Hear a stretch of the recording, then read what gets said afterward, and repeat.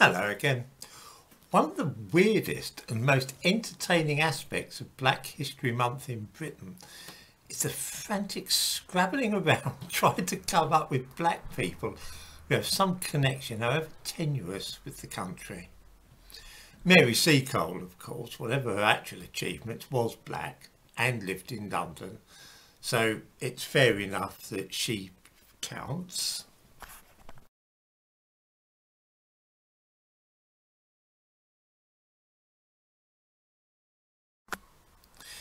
A new contender this year in the Black Britain Stakes is a woman who was allegedly Queen Victoria's goddaughter, Sarah Forbes Bonetta. She was a young Yoruba girl brought to Britain at the age of 7 when she was introduced to Queen Victoria. One suspects that those who describe her as the Queen's goddaughter do not really know what that entails. She was nothing of the sort.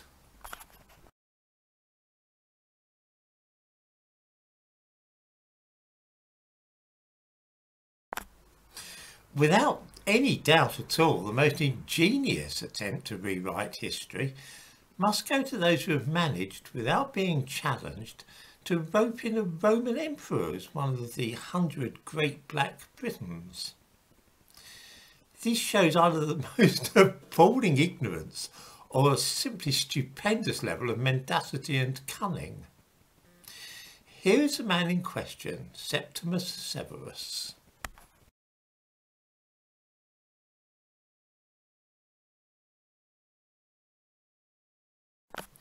I suppose that I should, in the interest of openness, at this point declare an interest in that I've written at some length about Septimius Severus in a couple of my books, for example this one about the history of the Romans in Britain.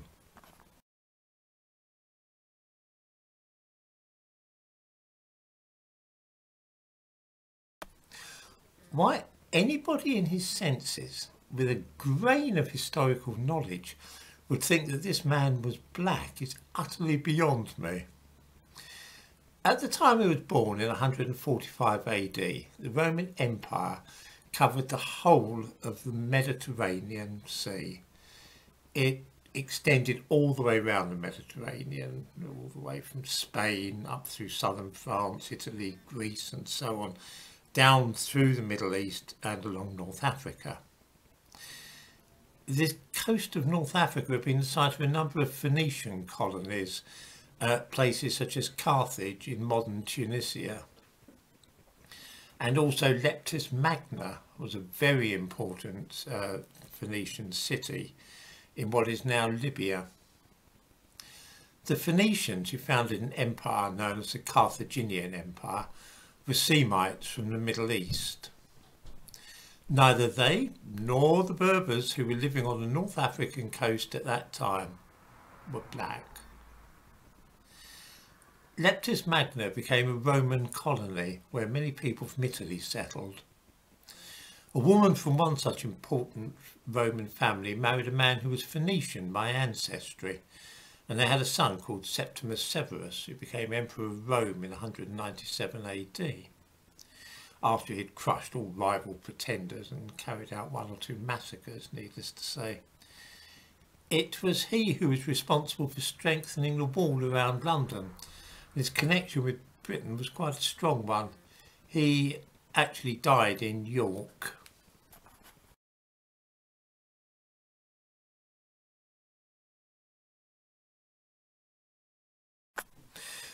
We naturally ask ourselves how a part Italian and part Lebanese man like Septimius Severus ended up in a list of 100 great Black Britons. Why he has suddenly become a poster boy for Black History Month in Britain, which I've noticed for the first time really this year. Septimius Severus is leading the field in the Black Britons. His position as a child of colonial settlers, and neither of his parents' families were native to North Africa, is rather like that of people like Joanna Lumley. We know that she was born to settlers in India, but we would hesitate to claim that she was a good advertisement for Indian History Month. any more than we would think it would be appropriate to put Rudyard Kipling forward as a great Asian. I mean, they were both born in India, but they weren't Indian by any stretch of the imagination. There's something though about the very word African which hypnotises people. For many black people, African and black are interchangeable terms, and once they know that Septimius Severus was born in Africa, they have no hesitation at all in describing him as a black emperor.